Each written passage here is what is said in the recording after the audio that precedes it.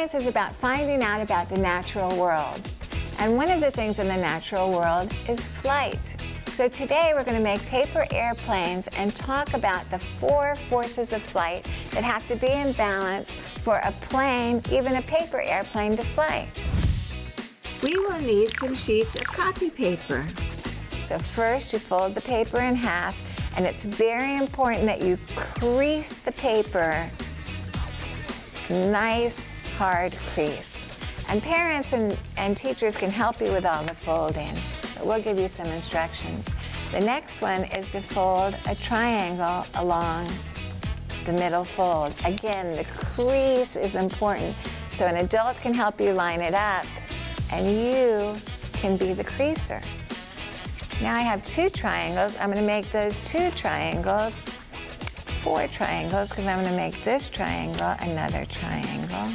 I want to make sure the nose stays nice and thin so it can fly through the air and not create too much drag.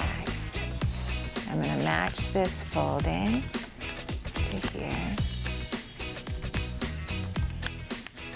Okay, so now I'm going to take my plane and fold it in half. So I'm almost done, but I want to make sure all my creases are good. Now I'm going to fold this in another kind of triangle, following the line. Turn it over, do another line, and now watch.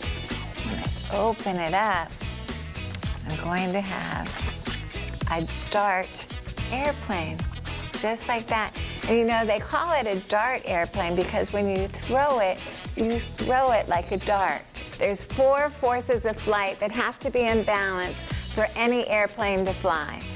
Lift, thrust, drag, and weight. Lift is the air under the wings. Thrust is what's maneuvering or powering the airplane. Drag is the air that's going over the top, and that's why all airplanes that you see when they're flying outside, all airplanes have noses that are thin, and they have wings so that they can lift the airplane.